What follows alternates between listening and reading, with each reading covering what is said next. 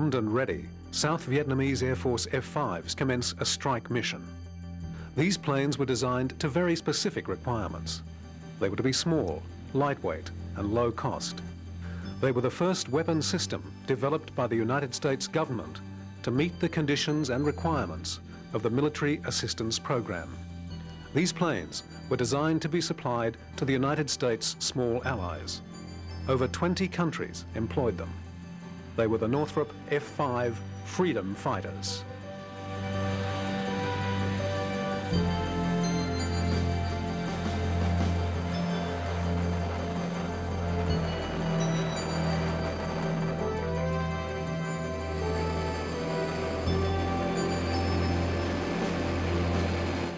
The F-5's development defied current trends in fighter aircraft.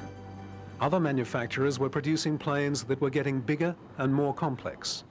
With the reappraisal of military needs after Korea providing financial support, the United States was pursuing technology. New avionics, missiles, and engines dictated growth in the size of fighter aircraft. But the Northrop company went its own way. Northrop's design team researched the basic question of fighter aircraft and arrived at a set of general requirements. As they saw it, the most important of these was the need to keep the plane small.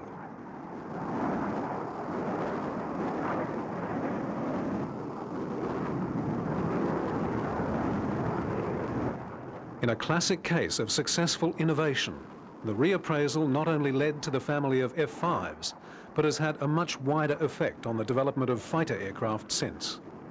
The role the plane was built to fill was a humble one, but there was nothing humble about Northrop's little masterpiece. It emerged as a maneuverable and highly effective weapon.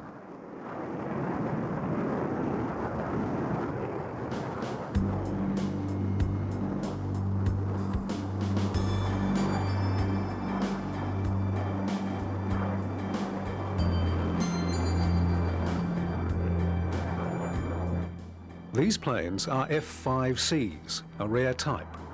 19 F-5s were re-equipped for the US Air Force combat trials in Vietnam. Because of these modifications, they were given the separate designation. They were much better known as the Scotia Tigers.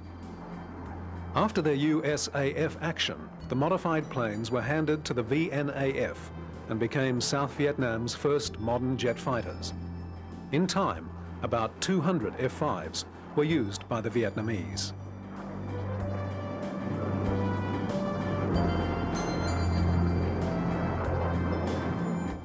The Vietnam combat use of the Freedom Fighters confirmed their effectiveness and underlined how much of a difference they made to the operational capacity of a small nation's air force.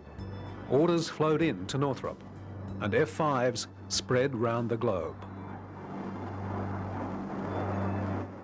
In action, the Vietnamese pilot's aggression combined well with the little plane's accuracy, particularly in ground attack. The plane's load was small, but the precision of its delivery made up for the lack of bulk.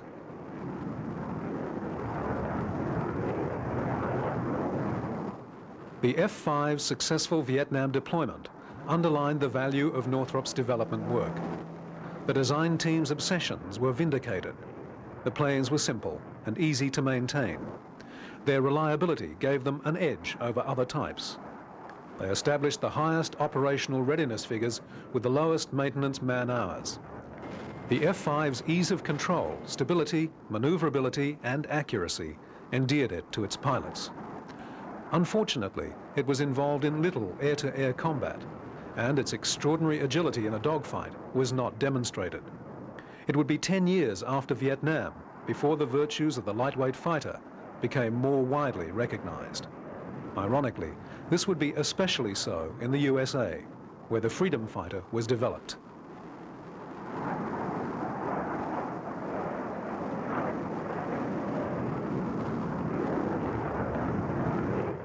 The F-5's development goes back to 1955, when Northrop completed the first phase of its fighter studies.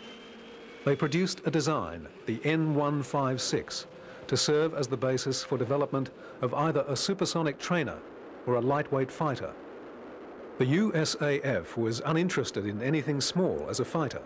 but the attractions of the design as a trainer could not be ignored. On the 15th of June 1956, the go-ahead was given for the production of prototypes of what became known as the T-38 Talon. On April the 10th, 1959, the first T-38 took to the air in a test series that was remarkable for its smoothness. It was the first supersonic plane to go through testing without a major accident. There were no aerodynamic changes, and the plane exhibited no vices. The T-38 came out with an instantly established reputation for outstanding flight handling and forgiving characteristics. After the success of the initial flights, larger orders flowed in, and by October 1959, production was stepped up from 2 planes a month to 10. Eventually, nearly 1,200 T-38s were built. Meanwhile, the company had continued to develop the fighter version at its own expense, tailoring it to the emerging market with less wealthy American allies. This may have been a gamble, but it was a well-informed one. US defense officials could see the logic of supporting allied nations with equipment. Additionally, it made sense to equip them with combat-capable modern weapons rather than hand-me-downs. An ally with obsolete equipment is of limited use. In May 1958, the company was instructed to go ahead with construction of 3 prototype N-156 fighters. The established T-38 tooling accelerated construction, and the first plane was able to make its first flight only 14 months later.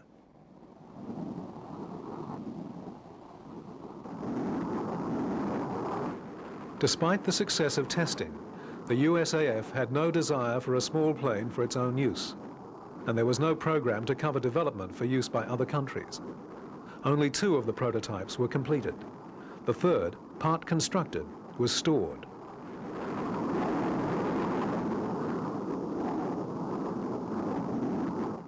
The US Army became very interested in the N-156F for a time, for ground attack and close support. In competition with other aircraft, the N-156F demonstrated outstanding capabilities. It also impressed with its reliability and ease of maintenance. But the Army competition was called off. The responsibility for operating such high-performance land-based fighter aircraft is something guarded closely by the Air Force. Therefore, if the Freedom Fighter was to come into US service, it would have to be operated by the USAF. The Air Force had already shown no interest in the plane for itself, and was unprepared to operate them for the Army, or let the Army operate them for itself. The N-156F project languished. Northrop were very confident that they had a great plane, and everybody who came into contact with it was impressed. However, there were no buyers.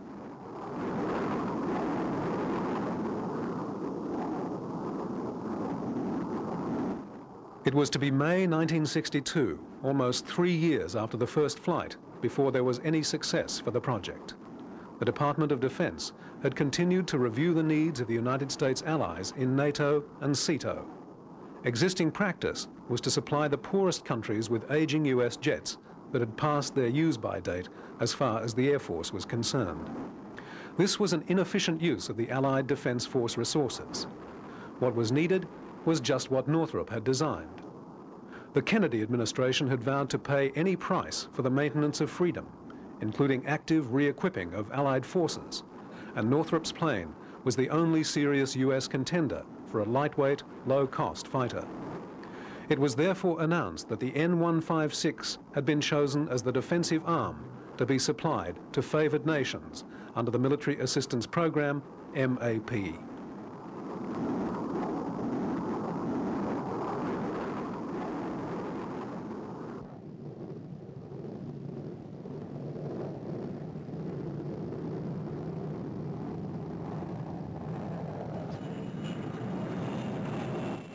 In October 1962, the program was formalized. Orders were placed for 2 versions of the N-156F, a single-seat fighter and a twin-seat version to double as a trainer. These were given the USAF designations F-5A and B.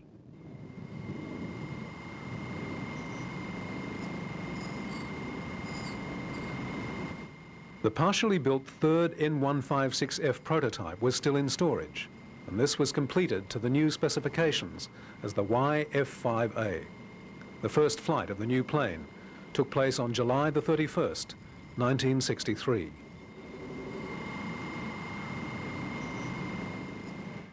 Northrop test pilot Hank Chuteau took the controls for what proved to be an incident-free flight. As with the T-38 and N156 trials, the testing program passed without any hitches. Changes from the earlier designs had been few, principally in more powerful engines and increased weapons load. The plane was also given a more rugged landing gear for rough terrain use.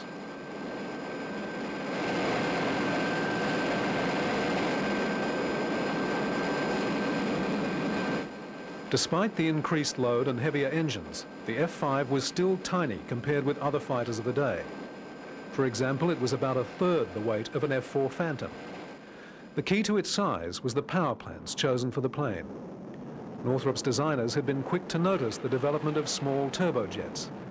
They'd been designed for use in missiles, but the Northrop team saw in them the opportunity to gain significant savings in thrust to power plant weight, and also incorporate the safety package provided by a second engine.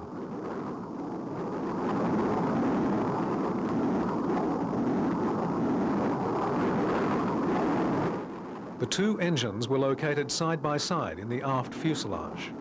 The F-5 engines each weighed only 570 pounds, including the afterburners, and delivered 4,080 pounds of thrust.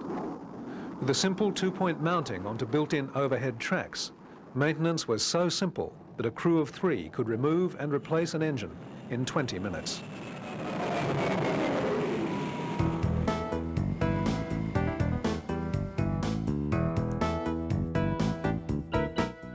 Part of Northrop's concept had been the importance of simplifying maintenance, and the design incorporated many features which directly addressed this. Further, the plane had little in the way of complex avionics and electronics. The very high operational readiness achieved with the planes is due in no small part to the ease and simplicity of ground handling and overhaul tasks. This is especially noticeable in comparison with other supersonic aircraft.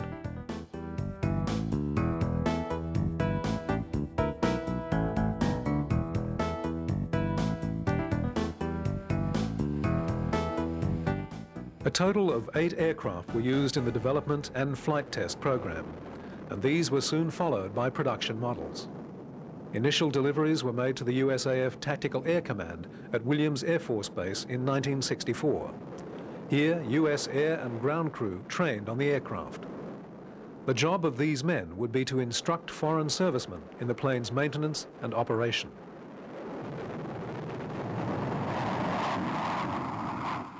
Each MAP country receiving the F-5 would send a group of pilots and other specialists for a training course.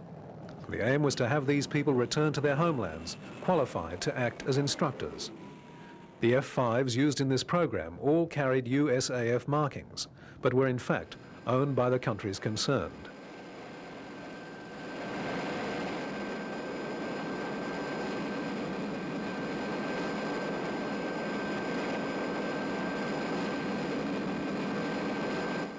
The first classes got underway in September 1964 with crew from Iran and Korea. US pilots working with the Military Assistance Advisory Group also attended this course. It would be their job to advise F-5 customers on how best to integrate the new planes into their inventories and how best to employ them in the field.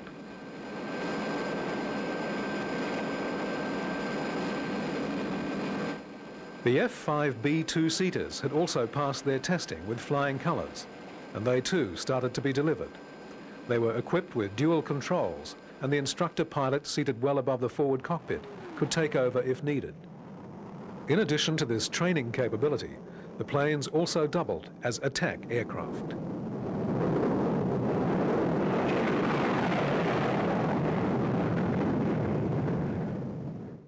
Given the impoverishment of many of the client nations, the plane was designed to cope with rough terrain and rudimentary or non-existent landing grounds. The ruggedness and stability of the little planes was best demonstrated in this type of operation.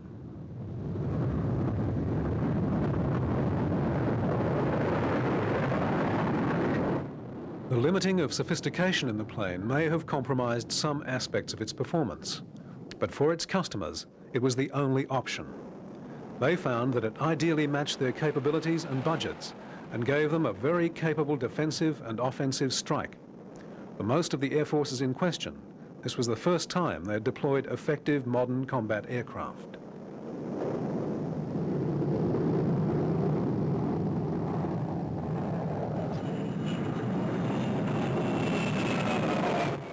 One of Northrop's major problems in scaling down a fighter was to incorporate commonality with established weapons in the infantry. Special care is needed in the design of small planes, since standard items such as stores pylons and ammunition belts are proportionately large. The bulk of these common systems ultimately sets a minimum practical size for the aircraft.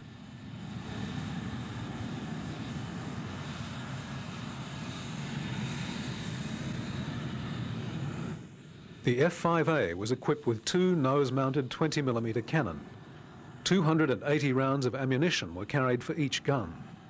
As with all aspects of ground handling, the routines to access, clear, load and arm the guns were simple. Everything was within reach of the crewman standing on the ground.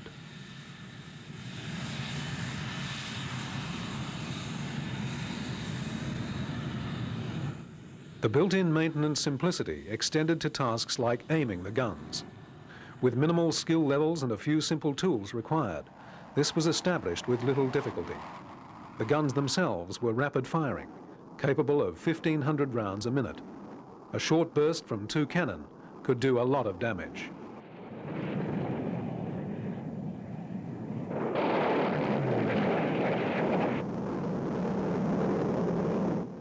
In addition, Sidewinder missiles could be mounted on the wingtips to give the little fighter a hefty air-to-air punch. With the stability and easy control of the F-5, formidable accuracy with the cannon was achievable.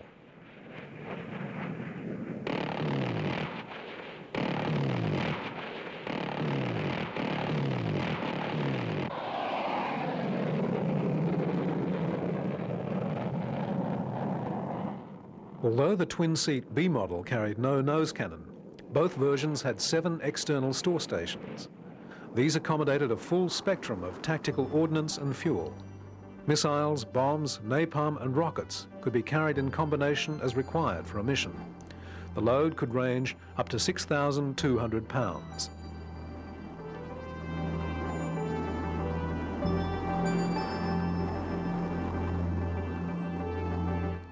As a tactical support weapon, the F-5 proved its worth repeatedly. The combination of its excellent high and low speed maneuverability, unrestricted visibility, rapid response speed and stability made it an excellent close support and interdiction fighter.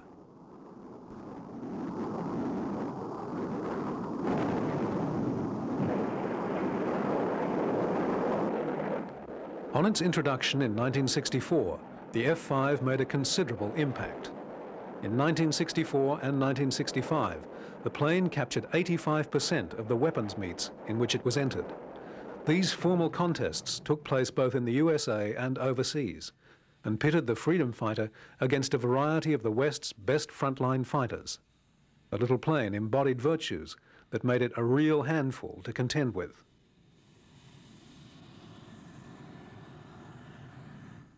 The initial orders placed by the Defense Department in 1962 totaled 71 F-5As and 15 Bs. Many more orders were to flow into Northrop in the following years. The first F-5s to go into service were activated by Iran in February 1965. By the end of that year, another 5 air forces had taken delivery of the new planes. In addition, several other significant orders had been placed for F-5 production. The plane was so impressive that several non-MAP countries decided to buy the type themselves. Even as early as 1964, agreements were reached with Norway and Spain, the latter including under-license production.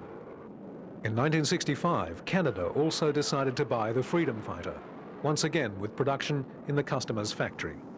Each year, more countries joined the list.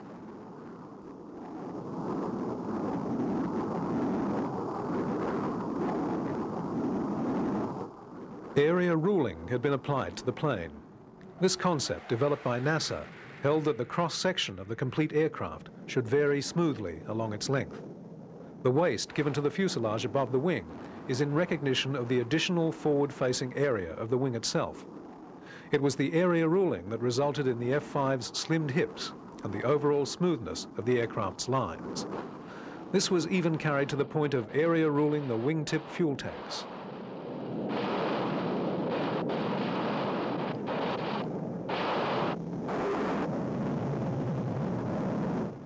The limitations of the F-5 were compensated for by the power and sophistication of the weapons it could employ.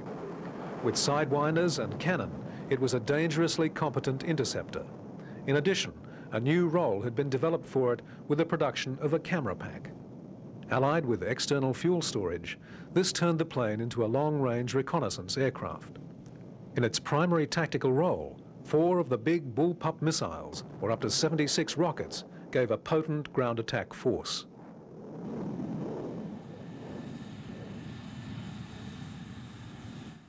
All the fuel storage, internal and external, was pressure-filled in minutes from a single fuel inlet.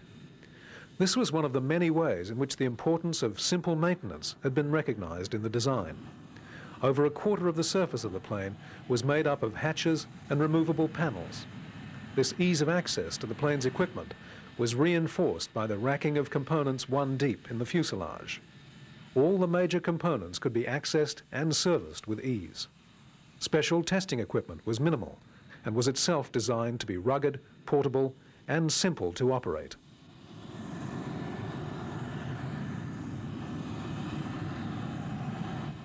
Compared with other aircraft capable of the same operational missions, the maintenance requirements of the F-5 were minimal.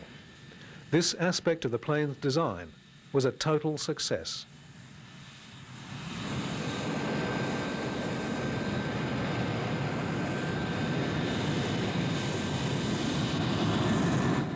The F-5's load was almost 50% of its weight, which gave it the highest payload-to-weight ratio of any supersonic fighter. With the aerodynamic efficiency of the shape, the limited power of the small engines was able to push the fighter along at about Mach 1.3. Its supersonic capability was not limited by the airframe, but that of the turbojets. The design was capable of much higher speeds, and the limits of the power plants were to be a constant criticism. However, given that the engines had been the key to the small size of the fighter, this compromise was unavoidable.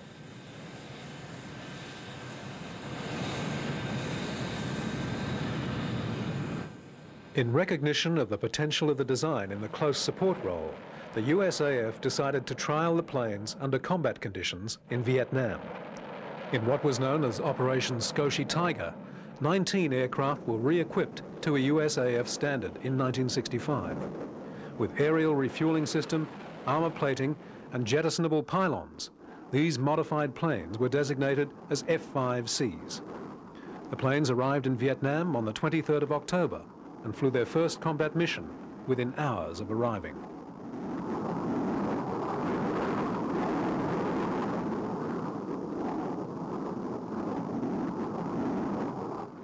During the 150-day evaluation, the Scotia Tigers flew more than 3,500 sorties with an average combat load of around 2,500 pounds. Most missions were flown with 500 or 750-pound bombs, although a variety of ordnance was delivered. The mission types included close support, interdiction, armed reconnaissance, escort, and MiG-cap. The F-5s endeared themselves to their pilots and impressed the ground troops with their stability, accuracy, and reliability. Amazingly high readiness rates were established. By the end of the trial, practice had reduced the maintenance per flight to 6.5 hours. Northrop's expectation had been 21 hours, and this would have been a reasonably acceptable figure.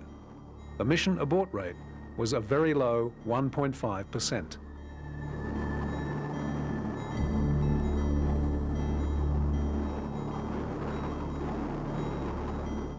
Faced with this sort of evidence, the USAF once again looked at the F-5. The outstanding performance naturally suggested an advanced version to overcome the niggling doubts about its engine power, range, and load. As a variation to the F-5A and B, newer and more powerful engines were adopted. In addition, many of the variations provided for individual buyers were re-evaluated. Any performance enhancements were incorporated into the new design. This work began in April 1968, but was cancelled in late 1969 with the announcement of a new competition to decide on a successor to the F-5 or the MAP program. Northrop's entry in this competition was the newly developed F-5 variant, forged out of the Vietnam experience.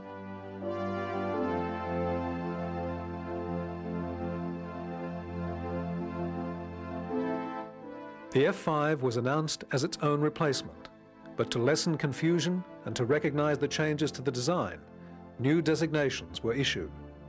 The single-seat version would be the F-5E, and the twin-seat would be known as the F-5F.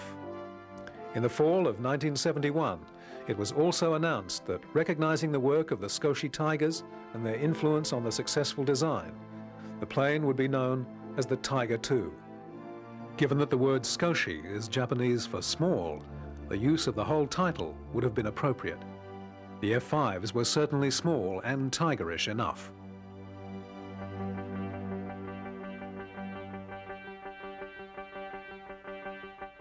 The rollout of the new plane took place on the 23rd of June 1972, and the first flight followed on August the 11th. Progress to that time can be simply measured. In 8 years of production, over 1,100 A and B models had been manufactured for service in the air forces of over 20 countries. Northrop's midget had turned into a giant sales success.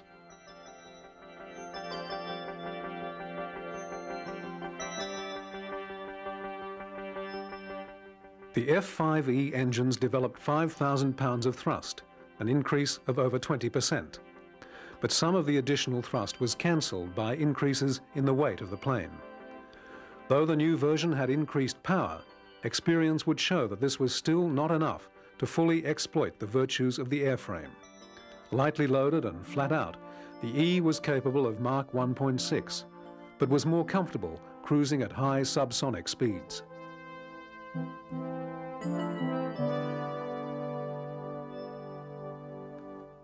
The Tiger airframe was basically the same as the earlier models.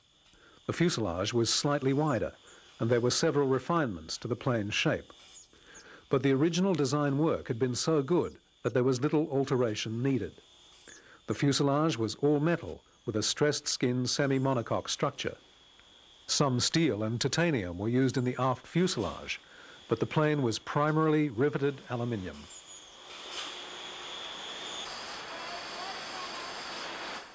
The wings were constructed as one piece, carrying through from tip to tip. This eliminated splices in the heavily loaded members. With the exception of steel ribs supporting the landing gear and wingtip store station, construction was all aluminium. The wing skins were largely shaped with chemical milling methods. The plane's combat sophistication took a leap forward with the addition of a fire control radar system and computer gun sight. This provided target detection, range tracking, and lead computation for the cannon, as well as range envelope calculation for the sidewinders. Air-to-ground delivery was also enhanced with roll-stabilizing aiming references. Several changes were directed at improving takeoff performance. These included air doors to increase airflow and a two-position nose gear to add 3% to the angle of attack. With these modifications and the engine's added power, takeoff performance was improved by 30%. Even with these and other changes, Northrop were able to retain 75% of the tooling masters of the earlier models. In service, 40% of the spares and 70% of the ground support equipment remained unchanged. Early F-5Es had interchangeable nose sections which allowed a reconnaissance fit to be installed. In 1978, however, a specialized reconnaissance version was developed, with a lengthened nose and a variety of options in load. In addition to cameras, this included side and fore scanning infrared equipment and other highly effective and sophisticated modern surveillance and search electronics. Loaded in pallets, the selected fit could be quickly installed for any mission requirement. The recon version, christened the Tiger I, retained its sidewinders and a single cannon. Development was funded by the company and resulted in a very competent specialist aircraft. Northrop's Radical small fighter had now progressed to become a family of planes. Production had switched smoothly to the new model, and the first F-5Es were delivered by the end of 1973. By 1976, Northrop's sale of T-38s and F-5s had passed 3,000, with orders for Tiger IIs still coming in.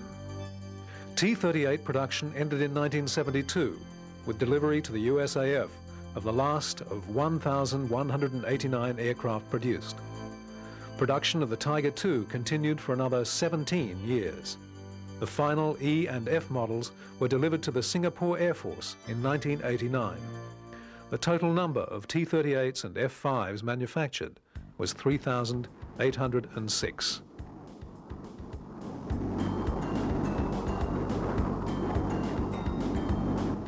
The T-38 Talon was the only version of the plane to go into use with the USAF in large numbers.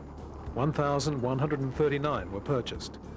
In 1974, by then a 15-year-old design, it received further recognition with its adoption by the Thunderbirds display team. Replacing the much larger F-4 Phantom, the T-38 brought its characteristic precision and maneuverability to the team. In addition, it was established that the team could operate 4 Talons for the same as it cost to operate 1 Phantom.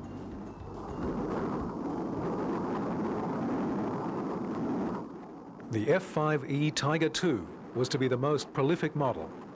With a range of standards of equipment tailored to the economic capacity of the buyer, many sales were arranged outside the Defense Department MAP sponsorship.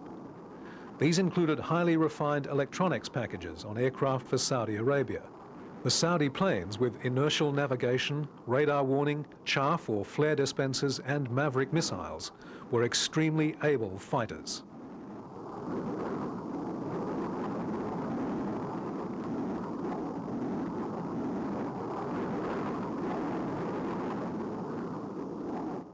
Reception of the Tiger II was mixed. Its virtues were acknowledged, but still the plane failed to win a large USAF order. Again, the F-5 was judged to be lacking power. This penalty, imposed by the central concern to keep the weight of the plane down, undermined the plane's phenomenal maneuverability and flight handling. Throughout its life, the F-5 was looked down on by many experts because of the idea that it was so underpowered as to be restricted. This opinion ignored a great deal of what the experience in Vietnam taught. A lot of the accepted wisdom of post-Korea theory had been reversed in Vietnam and the Middle East. Fighter design was based on the idea of supersonic aircraft exchanging missile attacks at extreme range. However, this was unrealistic. In fact, very little air combat takes place at supersonic speeds or at extreme range. Once planes join combat and begin extreme maneuvers, speed is rapidly lost. Old-fashioned dogfighting follows, with aircraft in close contact, desperately trying to gain advantage. In these circumstances, the F-5 can outfly almost anything in the sky.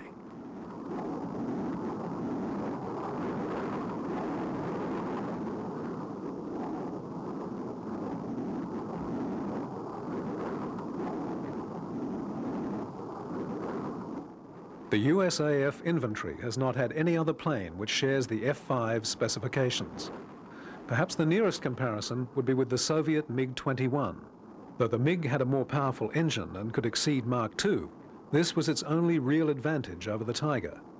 The MiG, though very maneuverable, has had a checkered career, with some of its variants being dangerous.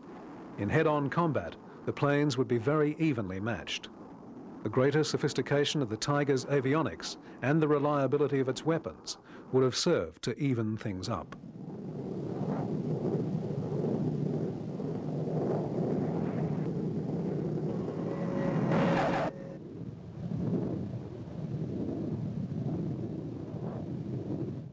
Sales of the F-5E bolstered the capability of small air forces worldwide. Arrangements were made for overseas manufacture, adding production agreements with Switzerland and Taiwan. In its role as the military assistance program's basic infantry, it complemented the earlier model's success. The combination of low cost and high efficiency with rugged simplicity was unavailable in any other US design. The strength of the Western alliances was immeasurably increased by the program.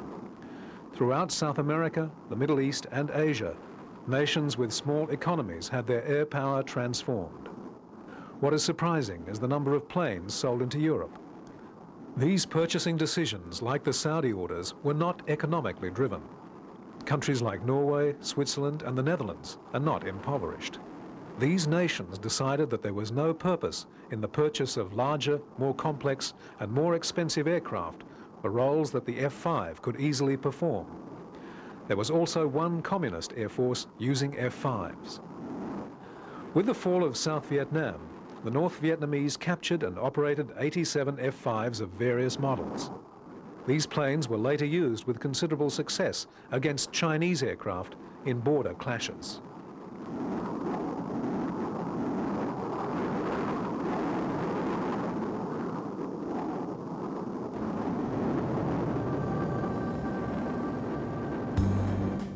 The final development of the F-5 family was the F-5G. Engines had developed dramatically in the long lifespan of the F-5. More power was available from new, small and lightweight engines. The plane was redesigned with the engine from the F-18, which produced 16,000 pounds of thrust. For the first time, the aircraft was matched with sufficient power, and the result was a further remarkable advance in the F-5's capability. This was the first radical redesign of the plane, and was subsequently redesignated as the F-20 Tiger Shark.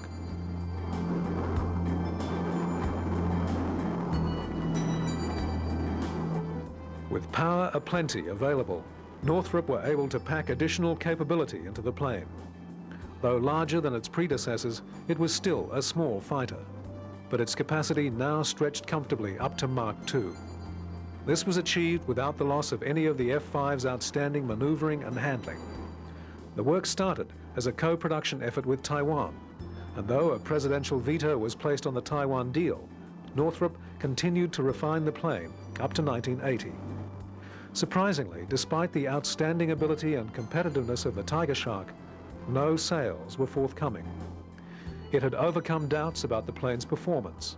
Its takeoff was outstanding, its electronics fit state-of-the-art, and its price was still low for a high-tech aircraft. Northrop accepted the lack of orders, and the Tiger Shark was abandoned, effectively closing the development of the family of little fighters.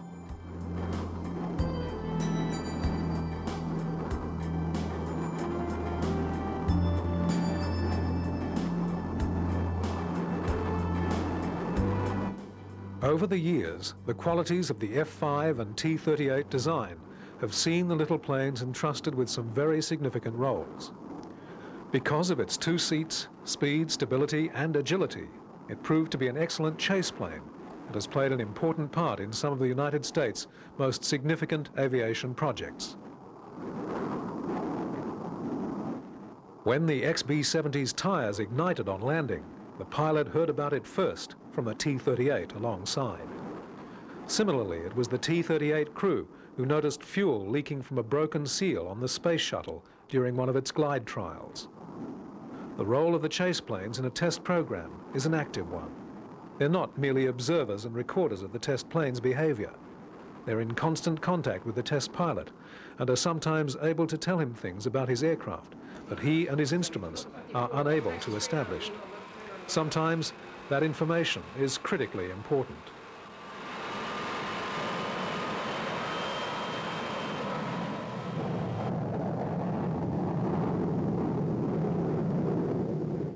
From the beginning of its career, the T-38 and F-5 design has always displayed impeccable handling and stability. It's always had enough aerobatic ability to please the most demanding of pilots. NASA obtained T-38s for the astronauts to maintain their pilot skills. The little trainers also found their way into many niches in the US, including mission support with the Strategic Air Command, chase and test support for the Aerospace Research Pilot School, range support at Eglin Air Force Base, and their service with the Thunderbirds.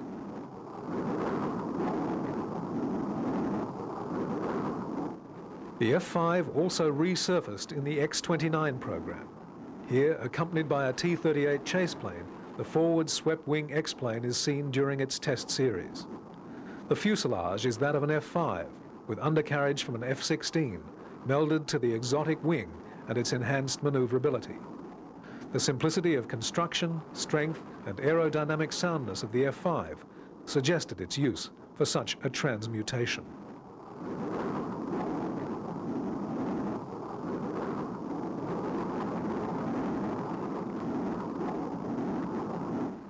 The X-29 is an experiment to establish the face of the next generations of fighters.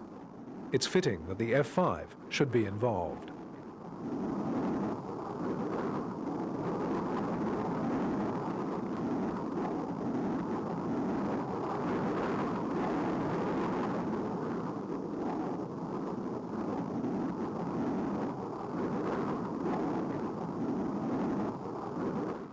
At one time, most exercises were conducted within wings. This meant that pilots were pitted in practice against the same type of craft they were flying themselves. In real combat, this is one of the least likely scenarios. The US Navy developed its scheme to remedy this problem under the acronym DACT, for Dissimilar Air Combat Tactics. This has become far better known as Top Gun training. In essence, this training tries as realistically as possible to reproduce combat conditions.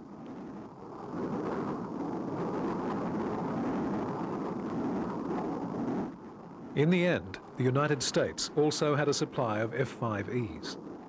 These were aircraft that had been earmarked for the South Vietnamese before their collapse. These 70 aircraft formed the basis for the aggressor squadrons in the USAF equivalent to Top Gun, the Red Flag exercise. Flown by some of the Air Force's best pilots, the F-5 squadrons are a force to be reckoned with. The F-5s are used in part because of their similar characteristics to the MiG-21, and the pilots train in Russian tactics, formations, and maneuvers. In the conduct of the exercises, Nellis Air Force Base becomes a combat deployment for the squadrons involved. This includes the limited support facilities and organizational difficulties to be expected in a combat situation.